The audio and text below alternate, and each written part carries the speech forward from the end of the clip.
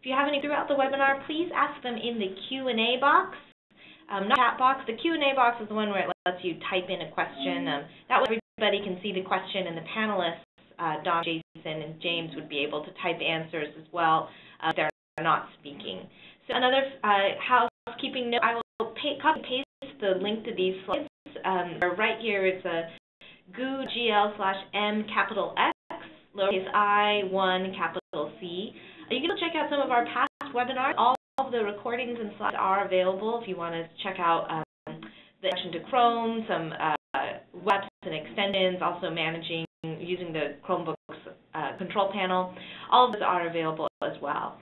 Today's topic, we're going to focus on moving your classroom to the cloud. So this is really what we see as the final piece of using Chromebooks and getting Chromebooks. We've done a webinar series focusing on why you would want to get Chromebooks, looking at how you would manage them, how to use Chrome, the browser, and utilize some of the web apps and extensions, and then also hearing from other schools as to why they decided to move to Chromebooks. But the last piece, I think, is going to be even larger than just one webinar, and I imagine we'll continue to have these regularly, of how teachers are actually using the web and Chromebooks connecting to the web in their classroom, and how they're engaging with students and incorporating the web into their different lesson plans. So to get started, I just wanted to review some of the different steps that we see in terms of creation and moving to the cloud, and focus on some examples that we've seen from Google Apps, as well as some, oops, looks like I misspelled extensions in there, as well as some web apps and extensions. And then we'll go into 3 examples of schools that we have joining us today. We have James Sanders from Kit Bear, Donna Tuber from Richland 2 in South Carolina, and Jason Markey from Leiden High School District in Illinois. And they're going to share how teachers are using Chromebooks and engaging with their students. So the first questions we get asked a lot when we're looking at Chromebooks is, how do I do X on a Chromebook?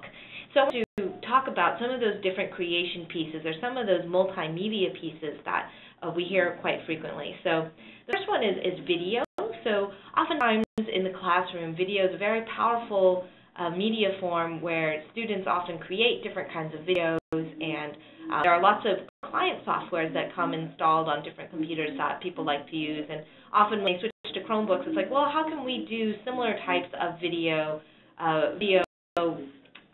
pieces with our students? And so I just want to point out some of the ones that I like a lot. So I bolded my favorites, but I listed some other ones as well. So Video, let me just open that up here, is a great new, it's in beta. It's a collaborative online video web app, basically. And what I like most about this is it's actually collaborative. So in the same way that you can collaborate on Google Docs and the rest of the Google Apps Suite, you'll also be able to do that in WeVideo.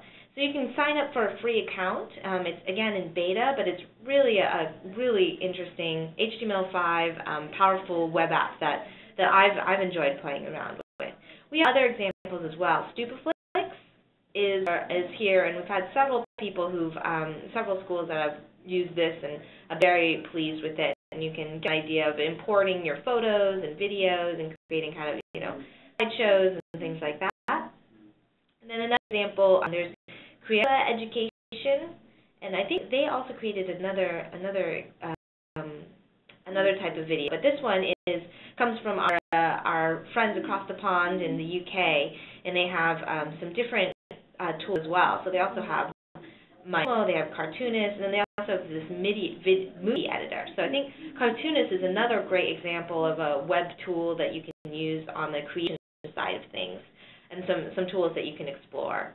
And then social media is another example of a web-based editor that you can be able to do. So you can get started by mixing photos, you can add videos and text. So you can imagine there's a lot of possibilities in creation. And again, these are all web-based tools that you're able to do on a Chromebook or really any internet-connected device.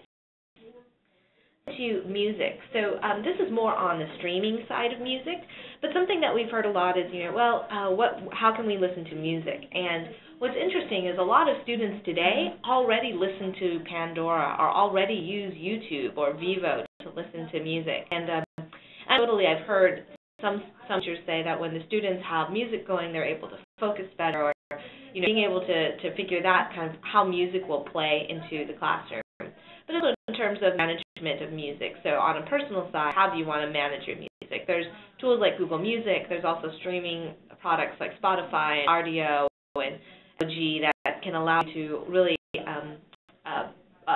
advantage of all of the different music apps that are there on the web.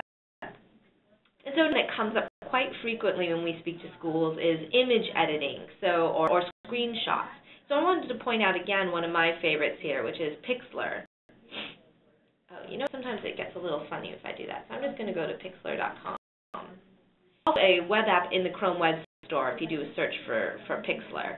But the photo editor is really quite powerful. It's one of the better ones that I've seen out there, and actually the best that I've seen in terms of an online video editor. It's really well done in HTML5. If you go into the editor, you really get a kind of light Photoshop type of editor. So like, for example, you can open images from URL from your computer. You can create new images. So if I just go ahead and create, you get the canvas, but you get all those kinds of filters and drawing and shapes.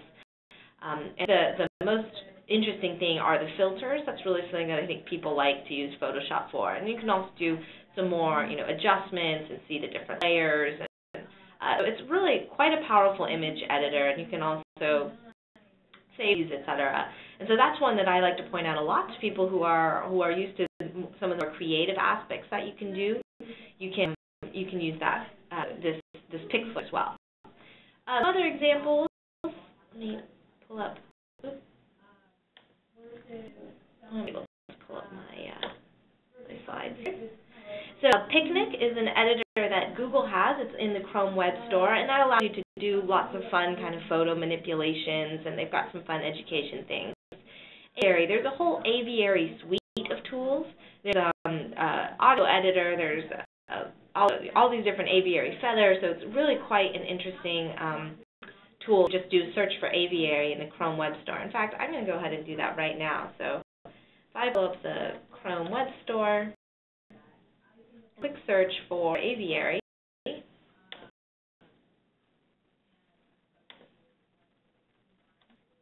can see Aviary Image Editor, you have Aviary Screen Capture, Audio Editor, Music Creator, Feather, Markup Editor, Effects Editor. So there's a lot of different tools that are available from Aviary, and this is just one of them. And then Picasa, of course, in terms of managing all your photos. The nice thing about Chromebooks is that if you have an SD card or any kind of photos, you can quickly upload it to your Picasa account. And with the extended services now available to Google Apps domains, schools can turn on Picasa for their students and allow them to host Picasa as well.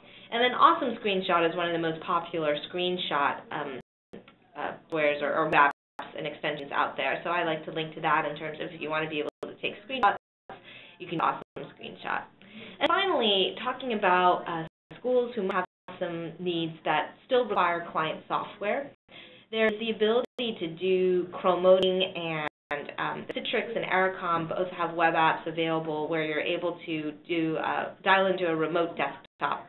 So Citrix is a little bit more expensive, but Ericom also is quite reasonably priced, uses an HTML5 renderer, and you actually then set it up so that if you have a lab, or you have some kind of server already that's got the software on it, like Photoshop or like some, maybe Autodesk or CAD software, you might be able to use one of these solutions, these remote desktop solutions, to be able to use your Chromebook and log into those machines remotely and run those applications. And I've heard from a school who's testing out the Citrix receiver that having a server with Photoshop installed on it and then dialing into it via Citrix from the Chromebook was faster than some of their client machines where they had a desktop with Photoshop installed. And so there are advantages to installing software on a server. You get the speed and the processing power, and then just using the Chromebook to kind of remote into it. So these are some of the examples of living on the web and some of the most common questions that people ask when they're moving into working on a Chromebook. So I also want to focus a little bit on Google Apps, because on the creative side, and we really like to push Chromebooks as a creative tool, a window for students to create things on the web. And the Google Apps really makes that easy and possible. And I know that our teachers joining us today are going to be able to elaborate even more on these examples. But I wanted to touch on a few that I've heard. So, for example, using Google Docs, you have people doing collaborative writing, students writing on group projects together, creating study guides and class notes. So I've heard from some schools using Docs, and they set up a structure, and they have 2 or 3 or 4 students taking notes throughout the day, and they have designated note takers, and the ability for students to follow along in the notes, or to be able to have it so that other people are capturing different parts of the notes, has been a powerful use in the classroom. And using Docs for peer editing and that kind of live feedback from teachers as well, the commenting and discussion capabilities that are in there. Another example is reading response journals in Google Docs. So kind of this classroom arc of how you might use Google Apps in the classroom. And then looking at presentation. So we just launched a new presentation editor recently, and if you haven't taken a look at it, I would highly recommend it. It is much improved over the previous editor. But some that I've heard people using presentations is using it for storyboards, planning how they might how they might plan their story, but also storytelling. So using the slides as kind of a picture book where they're able to illustrate their own story. Using it for brainstorming, so setting up different slides to have different topics and have people collaborate, and now you can actually see who's on what slide and things like that. And another innovative example I heard of was vocabulary lists. So putting a vocabulary word on each slide, and then students would come in and add more information. So add it in a sentence, find a picture of it, give the definition, and then the students are all collaboratively working on a class vocabulary list. Then groups of students are working on different slides. So I thought that was a really good idea. And then presentations also has a back channel capability. So if I actually in my current presentation do have it. Actually I don't have it on this current presentation. But some have found that the students like to be able to use the kind of chat with the presenter capabilities in presentations, and are using that as a way to teach the back channel and how to use that. In Google Sites, some of the use cases are e-portfolios. People are making newspapers and newsletters using kind of the formatting capabilities that you can do in Sites.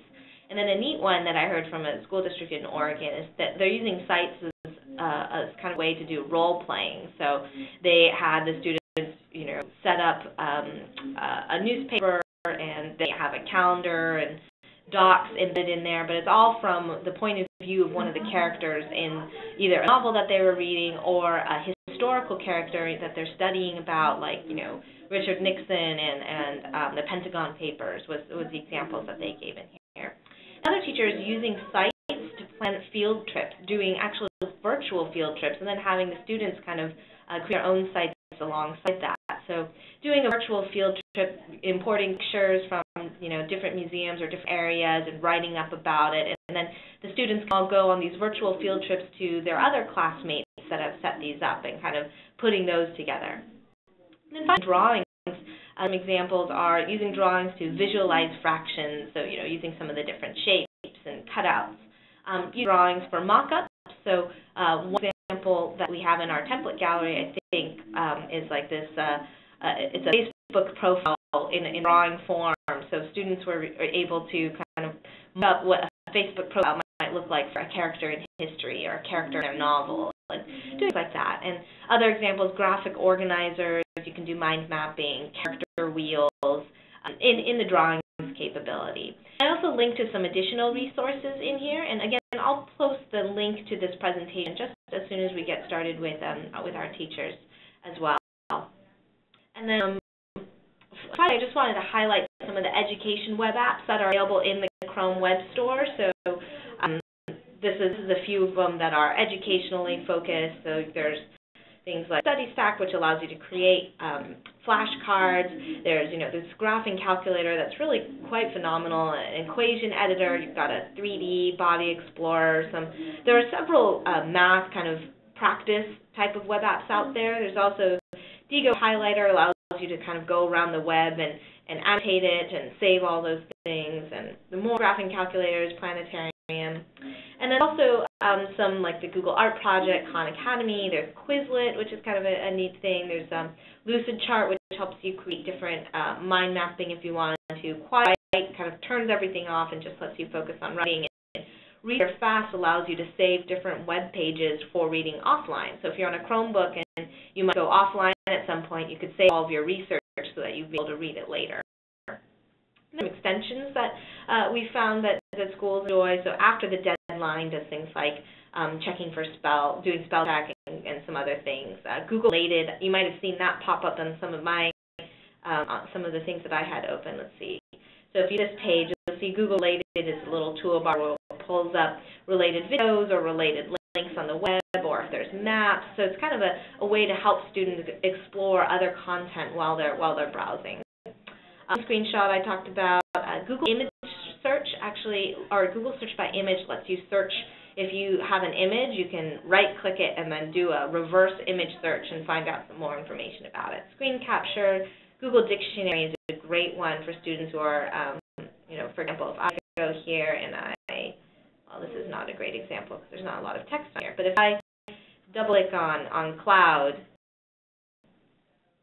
Dictionary, it's not working, but I also go here and you'll see cloud comes up in my little Google Dictionary. You get synonyms, you get the definition, so it's a really great, another great educational extension you can use.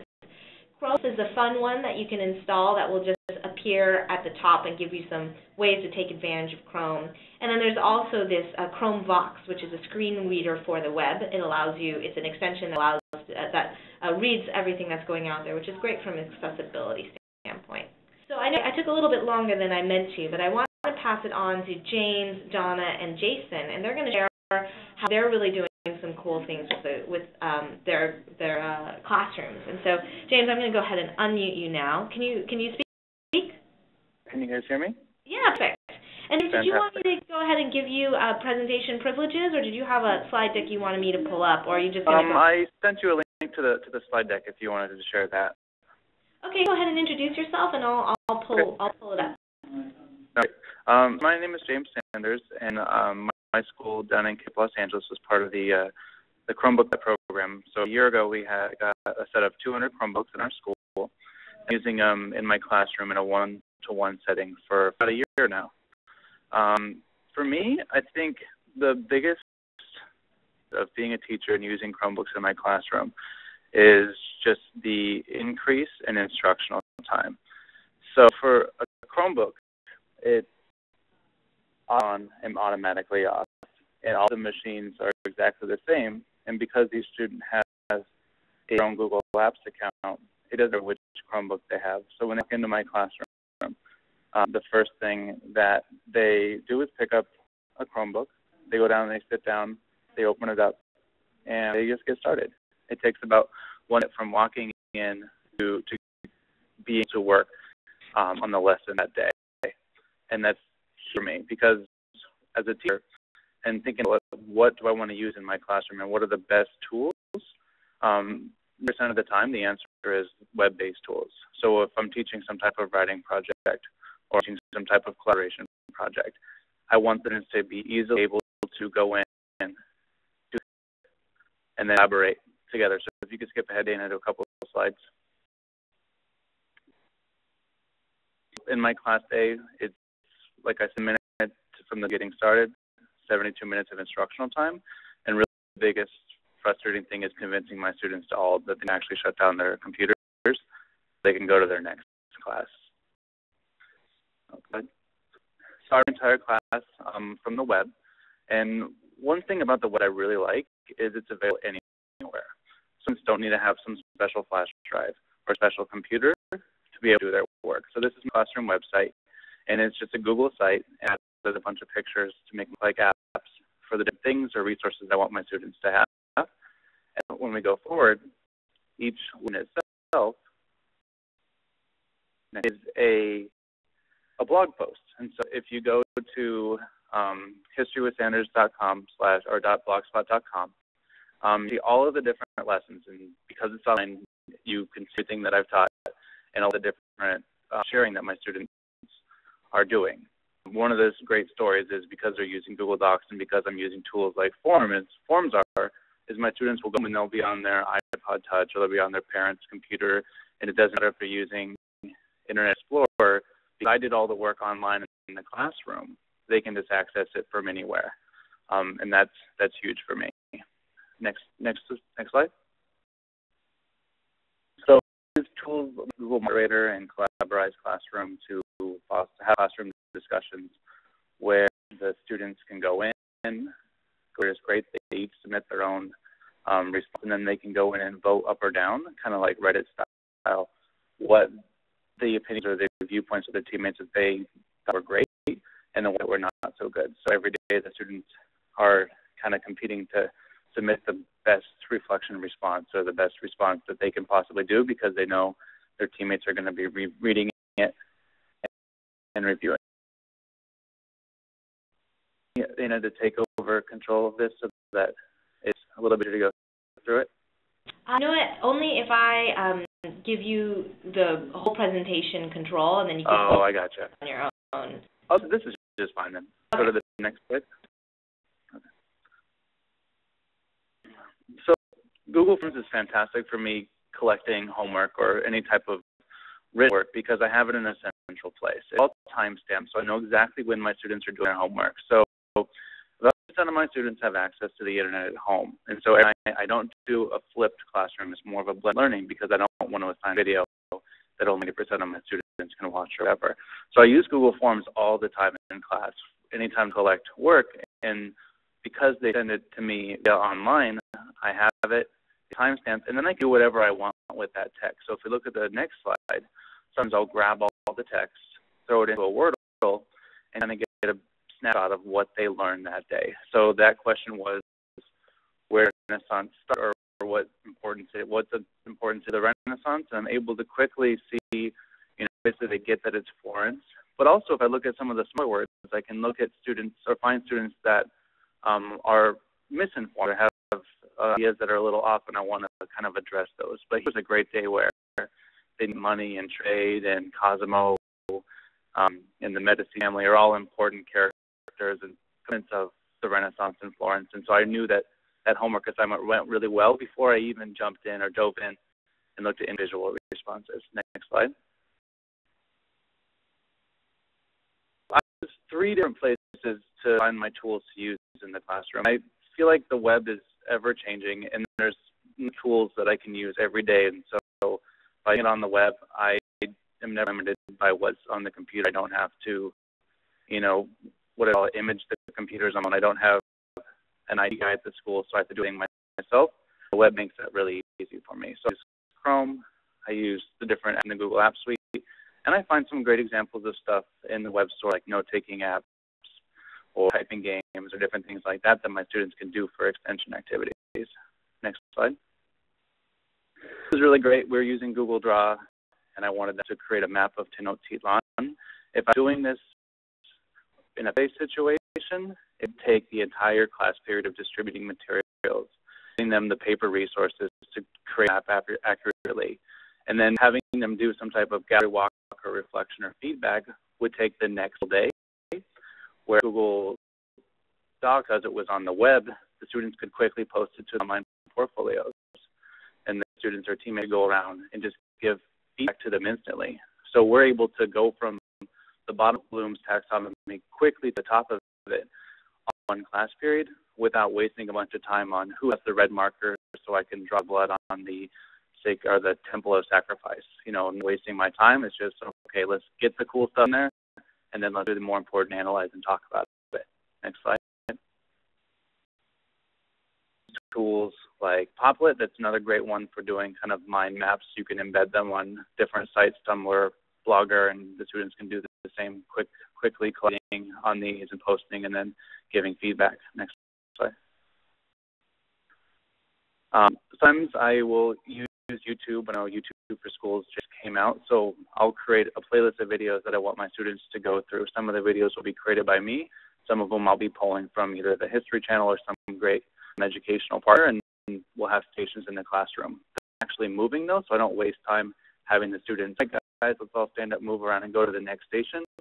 there's blocks of class time separated so that they know they're on the YouTube station, so they're going to be watching their videos, completing either the moderator reflection or the form, and working with a smaller group of students one-on-one. The thing is that because they're on their own doing their own work, I can get that one-to-one attention that some of these students really need, and they're doing on their own on the computer, and that's great. Next slide. So they're my favorite stories, and it really just shows the power of the web and the Chromebook. So we're doing this medieval Japanese geography project, and I'm trying to find some tool for them to be able to do paintings that reflected or in the same style as the Japanese geography art. And Google wasn't cutting it for me that day, so I had to find some tool. So I went through the store, the web store. I couldn't find anything, and all of a sudden I discovered this great called DeviantArt, and I believe it's in the web store. And this is perfect. So that morning, the first had already started. When I found it, I'm like, all right, guys, let's go ahead and quickly install DeviantArt. They were there. They were creating. They did these great pieces. There's the examples. They posted them to their portfolio. And once again, we're able to get to the more important analyzing piece of how does this represent Japanese geography art. And they would say, oh, there's motion or there's nature and stuff like that, rather than spending the day distributing materials or trying to do it in some other computer where I have to actually install some program or some painting program. Slide. With tools like Google Presentation, we're able to keep track of stuff over time. So every time we do a new unit, we'll talk about the social structure of that civilization. And then we just keep building on it. So this is the Aztecs, and then the next slide on that presentation would be on the Mayans and then the Incas. And they could quickly go back and review medieval Europe or the Aztecs and do that really important compare and contrast that we like to do in history classes. We do video creation, so the students will be explaining some type of content they learned. A great example, if you do a Google search for Chris History Portfolio, you'll see a video that Chris created summarizing feudalism. You don't have to do it now, Dana, but the teachers can do it on their own. And he's just doing a great summary of what feudalism is, and the students are actually reviewing with each other rather than me standing in the front of my classroom just talking at them. Next slide. I want to quickly show this student's portfolio. So if we click the link and just show the that can happen in an environment with Chromebooks. So in 1 week, we scroll down, might be able to quizzing each other, reviewing. They were to post their personal Magna Cartas and making connections. Number 6, the day before, they were doing a flow chart describing important events from Rome to the Magna Carta. And then below, the next day, previous day, they were doing a sequencing events leading up to signing of the Magna Carta. And then the week prior, did this great strip. So that just shows you, like, in the course of 6 class days, they were able to publish 4 or 5 different times to the web. And I'm thinking about that. If I was doing all of this in a paper-based environment or on any device other than a Chromebook, it'd take me a whole lot of time to set up the daisy chain of cords because the computers would, after 2 hours, or getting the students the flash drives or finding some type of printer. If they were doing it on an iPad, there'd be no way of getting the information out. And it was just so easy because they have their publishing platforms up there, their Tumblrs. They kept their information or what they did via the Twitter accounts. And it's just really cool to see 13-year-olds positive online identity. So back to the presentation. And so, I mean, in summary, like the really easy, intuitive for my students to understand. I don't have to waste my time explaining to them where the different are, the browser button, or to say a flash drive and stuff like that. It's just on, and they've used the internet before, so they understand a Chromebook. Next slide. I need the teacher to maintain. I have one computer running Ubuntu in my classroom, and I spend every day refreshing or updating the software. I don't know why I have to update it every day, but it tells me I do. But with my Chromebooks, the updating just happens in the background. I have a fancy cart. I just have one surface protector with 6 chargers, so whenever I'm not using it, I plug in 6. but because the path is so long, it's not a hassle. And that slide, like, back to the increase in instructional time. Like, I didn't know what was possible with students until I was able to put the tools in their hand and the power of the web, and it was great. So if anybody's ever in the California area, look me up, and you're welcome to come into the classroom and check it out. So thank you. Thank you so much, James. These are just such fabulous tips, and I love that example blog. I'm going to steal that and show that to more people. So thank you, James. I'll go back into the main slides that we had in here. I also shared out the slides of this, and I added James' link in here if you want to see his slides again as well. I put in both the Q&A box and the chat box if you're interested. So do you want me to go ahead and drive your presentation as well? Yes, we'd like you to drive for us. Okay, no problem. Let me just go ahead and start. So Donna, why don't you go ahead and introduce you and your team that are going to be sharing.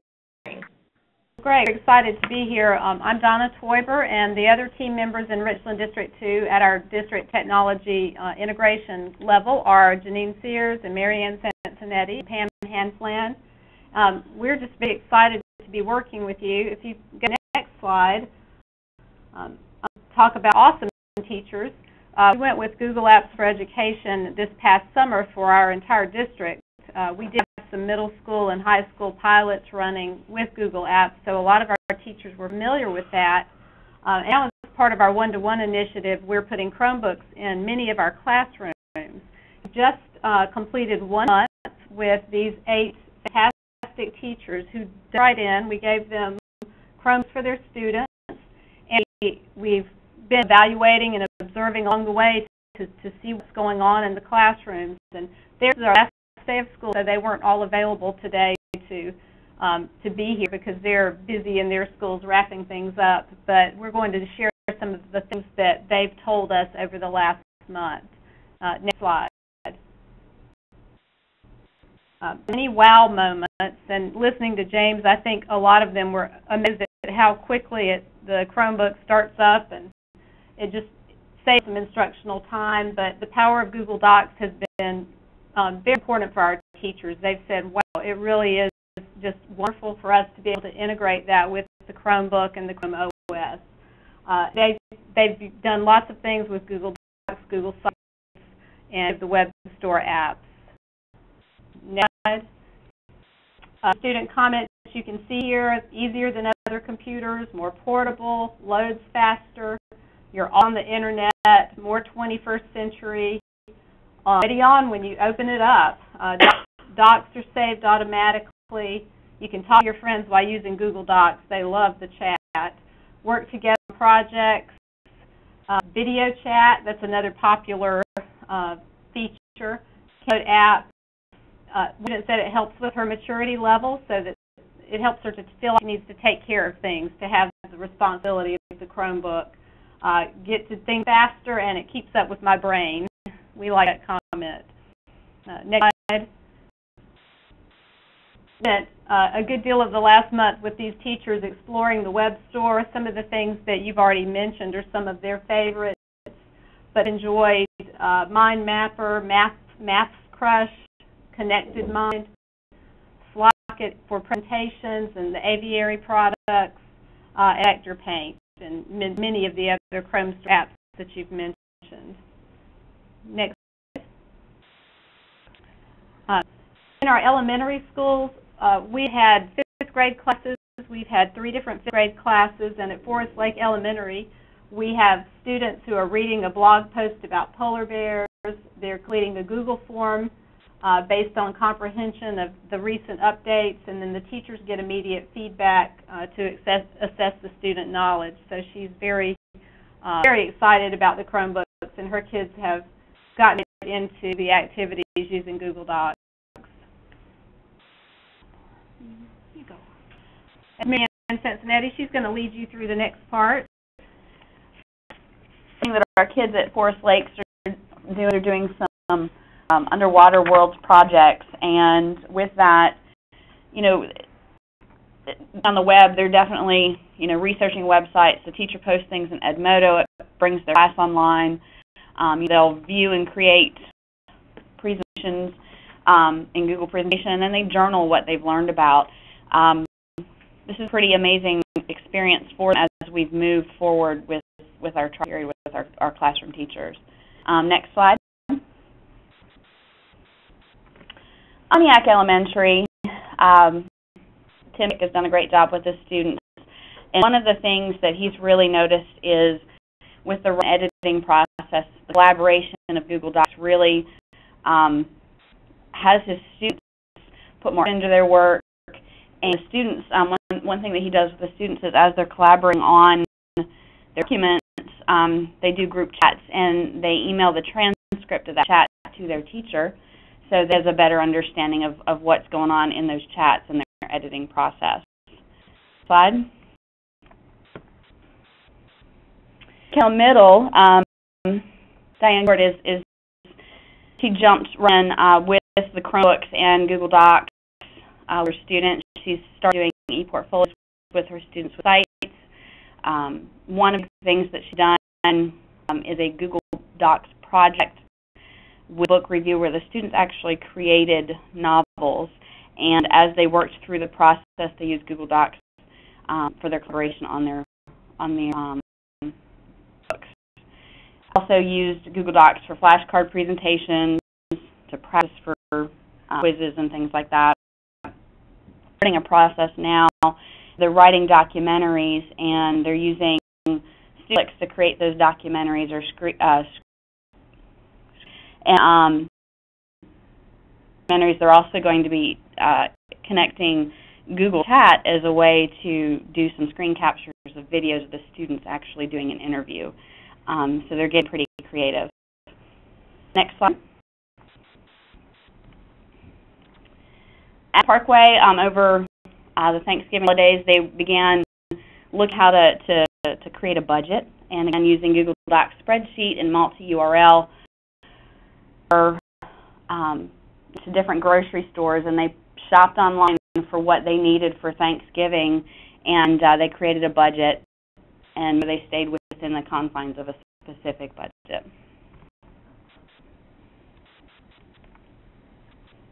Okay.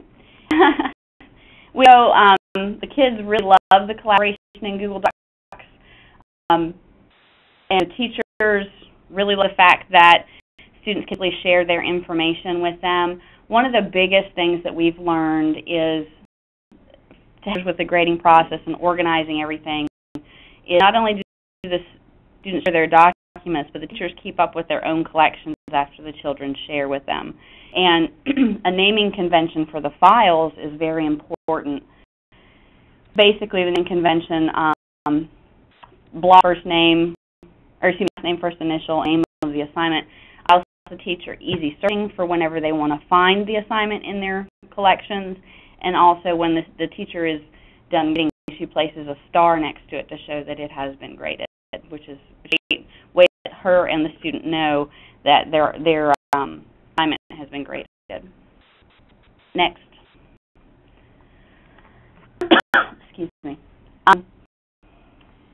The students love the way they have multiple opportunities to communicate with one another. Video chat's one way we've been using it.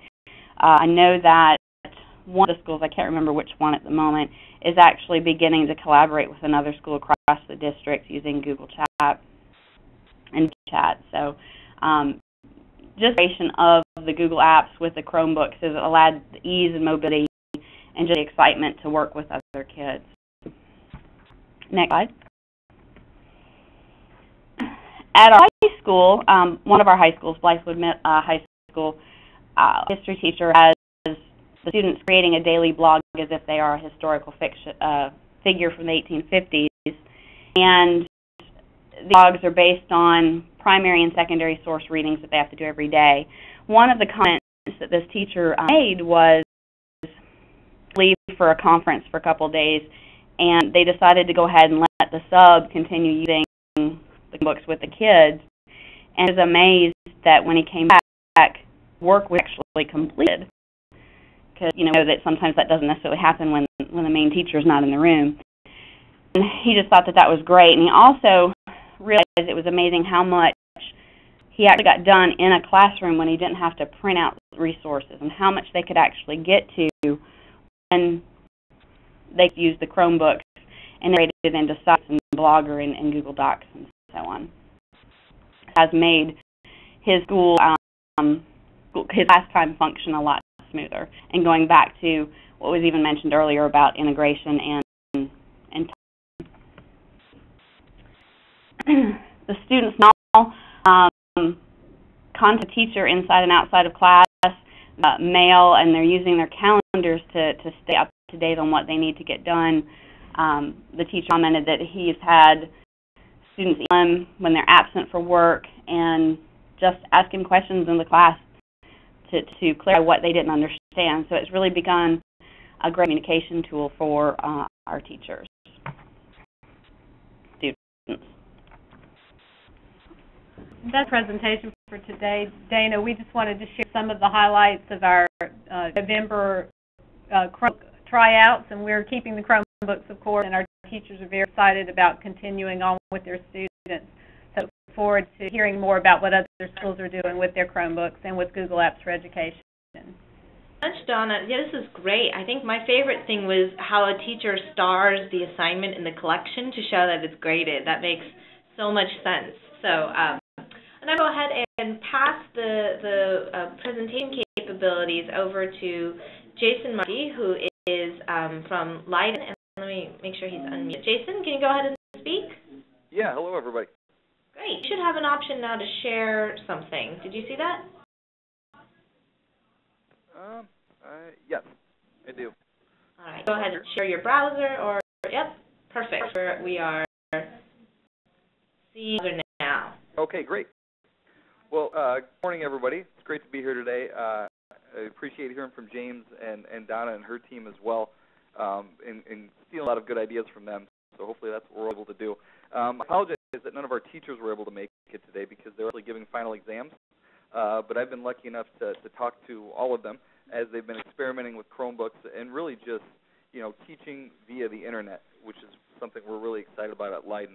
And I did put my Twitter profile up there and my email. If anyone wants to contact me, please do so. I'm more than willing to collaborate and share with anybody out there.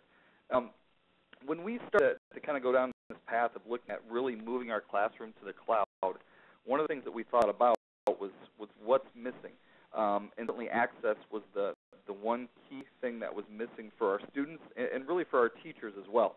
And this idea that we picked up from hearing Jason Glass, the Director of Education in the state of Iowa, speak one time, and he said we want great teaching to be systemic, not episodic. And I think we can do a lot about that in schools by giving everyone access to the technology they need, and everyone meaning students and teachers. And we're doing our best to do that. And I'll talk just a little bit before I get into the specifics about what our teachers are doing as we chose the Chromebook. Based on our experience in one-to-one pilot classes, and we basically have chose 7 different courses, spreads it out to about 20 teachers in our 2 high schools that we've piloted over the last 2 years as one-to-one classrooms. So each classroom has a cart form of netbooks, and we've replaced all of those with Chromebooks because our initial experience is with 2 classes. And some of them that have already been touched on, and I'm not going to go into a lot of detail because they've been stressed out by the Chrome team, I think. But I think James kind of said the same thing. Really, the technology gets out of the way is one way to put it. And I guess what I mean by that is you don't have to be a lab teacher. One of the experiences that we had, and I think James was again alluding to some of this with some of his devices, is teachers with some traditional hardware, they felt like they were teaching in a computer lab and not in a classroom where they had to really put their hands on the devices to kind of troubleshoot things. They had to contact team frequently. With the Chromebooks, we not had that issue. We just simply no hardware issues whatsoever with any of our Chromebook experiences. And the startup time is just phenomenal, where there is no loss of instructional time. And that's not just the initial startup time at the beginning of the class. I think that's important to realize that, again, the laptop or device shouldn't be open all the time necessarily. Good teaching happens both with and without the device. So it's important to be able to go in between those seamlessly, fluidly. And our teachers are able to do that with the Chromebook, whereas before with our more traditional netbooks, if they click lids, and our teachers use that terminology a lot, they'll just say lids down, we're doing something where we don't need the device right now. The netbooks, that might take a few minutes to recover that device from the sleep or the hibernation mode. With the Quick, it's literally back up almost instantaneously once it's been logged in. So that's been phenomenal. Battery life, obviously, is a huge advantage for schools.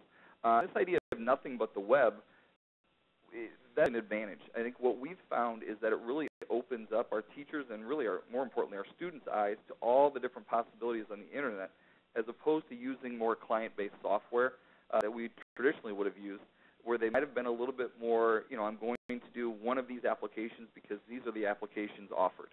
Now they've really moved on to do a variety of things. The one, just to talk about the Chromebook for one more second, would be that it really allows students to seamlessly integrate all of the applications available to them. Students are very adept now at tabbed browsing, so you'll walk through the classroom and many of them have probably 8 to 10 tabs open at a time. And what you'll see is they're going back and forth between all those applications. Whereas in more of a traditional mindset, you really used to work within one application. And that's kind of gone away because this idea of working on the web has really opened up a lot of doors for them. So I know we might be short on time, and I want to make sure we have questions for the other panelists. But I did want to share some specific examples of some of the ways we've used different applications, both from Google Apps and other applications on the web, as far as our classrooms moving to the cloud. One really pretty phenomenal example of using Google Forms that I just saw in a classroom just in the last week and talked to the teacher about was the steps to solving equations. And the great things about forms, and I know both the other presenters talked about this a little bit, is you can get feedback. Both the Google spreadsheet that it goes into, and also through a script called Flubberoo, which automatically grades the form and can instantaneously email the results to students. What I liked about this particular one, not so much just the questions that were asked, but the intent behind the instruction. And what this math instructor did was she was able to give this quiz, the step of solving an equation, to all of her class, and within a second or two after taking it, had the results. And the nice thing, since she broke up the questions by the steps that were involved in solving for these equations, she was able to then differentiate her instruction for the remaining time in that class period based on those results. So if this group of students happened to miss step one, they were grouped together and had some specific targeted sample problems that were used to address that particular issue. And she was able to do that for any students at any particular stage in the equation that they might have kind of misstepped on. So she was able, again, to give targeted, differentiated instruction just using a couple of simple tools. That was really a phenomenal use that I thought really a positive one. Our Leiden Physics YouTube channel is something pretty neat that a number of our curricular areas are doing, and certainly the whole idea of the flipped class is out there with Khan Academy and other things. And our teachers really have kind of taken a personal approach to this. Instead of sending our students off to see someone else's explanation, they put a number of their own explanations, and really almost on a daily basis, some of our teachers will load, and a lot of this is directly from their smartboard. So they do smartboard demonstration. They simply record it with the audio of them explaining it, and then they can post it that night. Sometimes it's a preview of a coming content that they're going to work with the next day, and sometimes it's used for students to review. And these are actually all public. So they have thousands and thousands of hits from students all over the country that are using our teachers' physics classes as review material, which is exciting. Our class that has their own YouTube channel is actually our culinary arts class, and they've moved all 62 of their cooking demonstrations and their various culinary classes to a YouTube channel. So instead of taking 5 or 10 minutes in a class period to demonstrate a cooking technique or a specific recipe, their students watch it the previous night, and then they walk in the door having already seen the demonstration and can actually use all of the class time for preparing that recipe. So again, that's something that opens up instructional time because of this access to technology. Just one or two I wanted to show you real quick. Storify is a really exciting application that we've used quite a bit in our English and our social studies classrooms especially.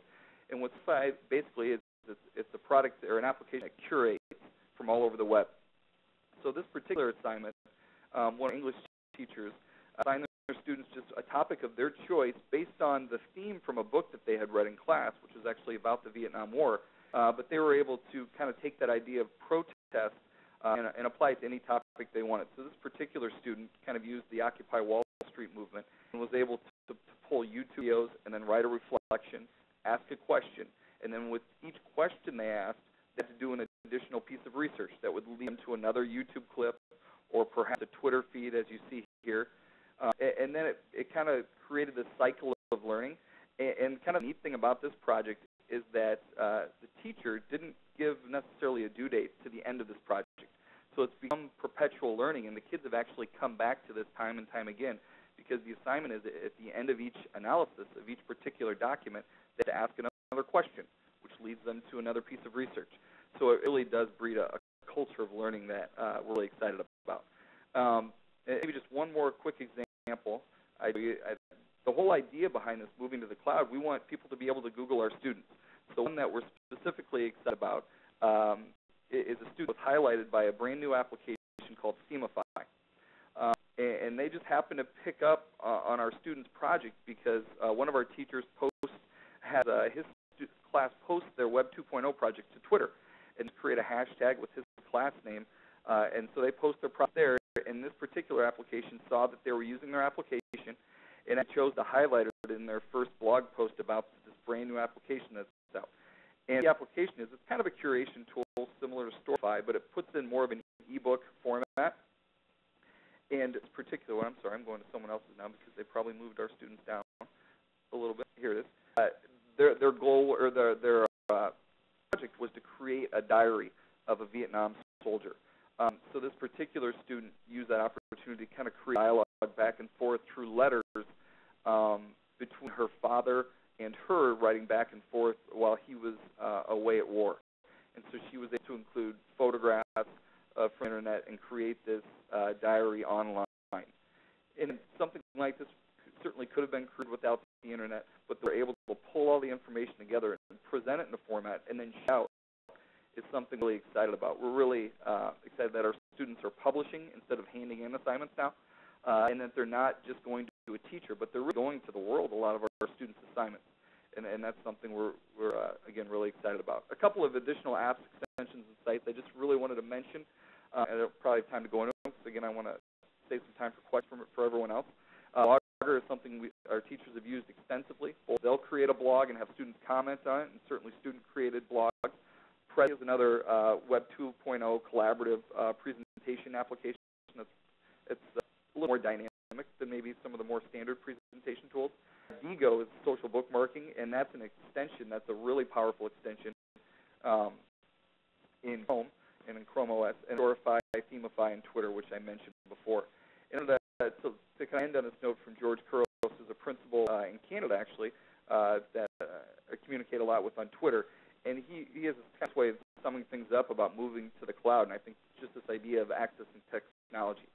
The whole idea of we should not do things differently. We should do different things. I think that's what I think you saw from all the presentations from the learning that's going on today. Thank you very much. Thanks so much. And again, these are all just really great, and it's great to see.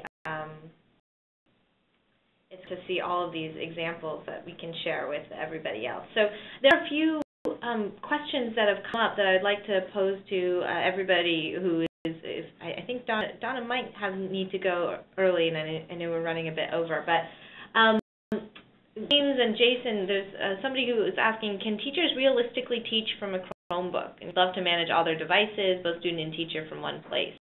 So you've been using it for a few months now, and I think that the answer to that would be yes, but I don't know if you would like to elaborate at all. One thing I found is this, do it from this is James. If I can do it from the Chrome browser, I can do it from a Chromebook. So I have a really nice, fancy iMac at home. I was really excited about it, but then I found myself, I create a presentation, I create it in Google Presentation. I'm creating a graphic organizer for my students. I'm creating it in Google Drive and giving them a copy of it. And once you've gone to the web and realized how robust and how many tools are there, you're probably never going to look back. I do all of my lesson planning from my iMac at home. Everything is done in the Chrome browser, and because of that, it would work fine on a Chromebook, and everything runs on Chrome. I just happen to have a pretty device for running a web browser at home. And another question for you on, do your students use Gmail through your apps account? If so, how is that used or monitored? I have, a private Google Apps for EDU account, and everything is done through that. We don't use email too often, so we basically use it to get at our Google Docs and stuff like that. So whenever I want to see something, they share with me. I know in email I have the option of turning off and turning on who can email them, but I just have it open. I just found that we just don't have a need for email, because the last thing I want is 83 documents or email sitting in my inbox, so I just have them publish it to their portfolio or share a doc with me, and then it's automatically in a nice, easy folder and I love the idea of they came with starring the assignments when they grade. I'm going to, pick up. But we don't really use email. It's just a nice thing to have when we're signing up for some new web tool. So, Jason, James, and Donna, if you guys are still on, do you guys whitelist apps and extensions, or do you leave it open? Do you whitelist the ones that you guys were mentioning specifically, or? Jason, so far at Leiden, we've taken an open stance to this, and we have an open Chrome web store right now, and we're piloting that as we're looking forward to hopefully moving to a one-to-one environment. We're going to have to make a decision on that. But right now we've been open, and then just ask the teachers if there are any issues with specific apps that are maybe distracting. We could certainly blacklist those, but we have to have a pretty open policy, because we find our students are some of the people find most of the exciting applications out there for them to use. Richland, too, this is Mary Ann. We basically have an open app store, but our filtering system, we're finding, has blocked a lot of the app access. So as teachers want to use them, they're just requesting for those apps to be unblocked, and we're opening them up. So we pretty much have an open store now. And this is for all of you, and I'm interested in hearing your thoughts, as it does come up fairly frequently, given where we're at in technology and education. Is you, as a teacher, were simply given the choice of iPad or Chromebook, which would you choose? We had a great discussion. Do a podcast with some other educators around the country, and we had a great discussion on Chromebooks as iPads. And I think the biggest argument for Chromebooks over iPads is the ability to create and input. iPads are great for consuming content, and if I was doing a lot of ebooks and stuff, I just wanted them to read it and maybe write in a journal, I think that might be the best solution. If I want my students to be writing or creating or publishing or collaborating, it's definitely not a tool of choice. And I know there's a lot of teachers that have had experiences with just the setup time, imaging iPads. Like, I wish I had time to do, but I really, as a teacher, we just don't have much time to devote to device management. So if the school has the resources of adding another employee to manage devices, and they are just consuming content, then maybe the iPad is the best choice. But if you don't and you want your students to be creating, I would definitely recommend the Chromebook. I mean, I echo James' thoughts both on the being a creative device as well as the management. I think, if it was the best choice at Leiden, we would choose the iPad, because we would do what we would have to do to manage it, which would be much more difficult.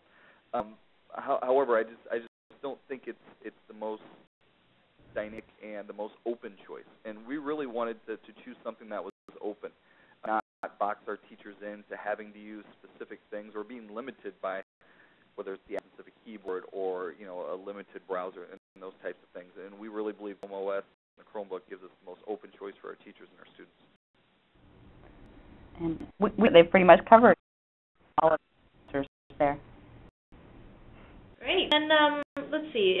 This was kind of an interesting one. On the web has a lot of distractions, since it is nothing but the web. How do you manage the distractions? So it's more like classroom management and training for the teachers once students have this kind of device in front of them.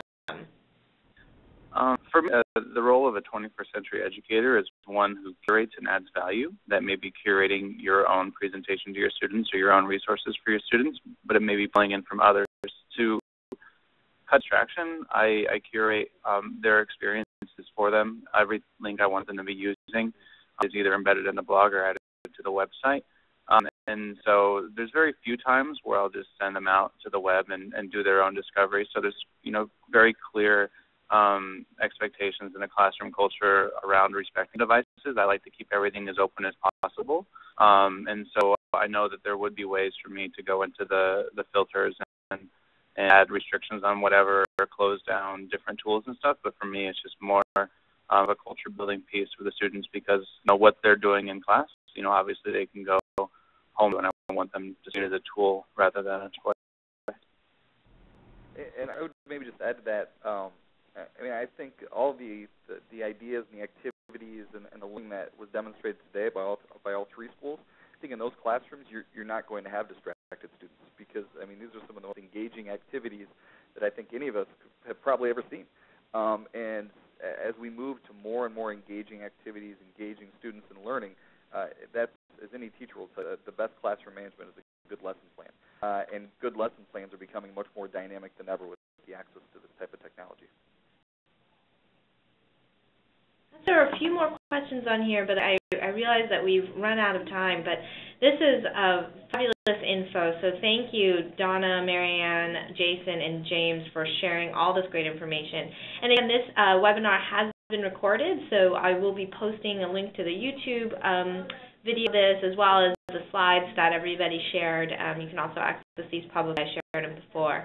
So thank you again for joining, and I will follow up if there are some questions in here that didn't get addressed. I will our panelists here to take a look and answer them in writing, and we'll share that Q&A transcript as well. So thank you, everybody, for joining us today, and we hope that you were able to learn some new strategies of how you can move your classroom to the web.